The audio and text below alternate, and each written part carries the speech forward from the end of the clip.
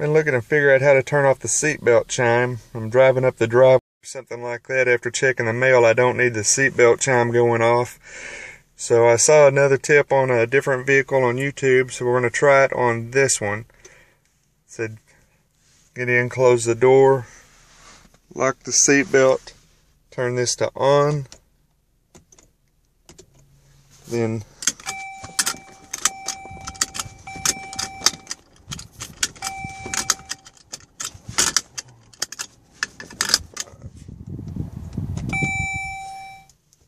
it chimes. They said when it chimes, it goes off. Some vehicles have a pop-up, some don't.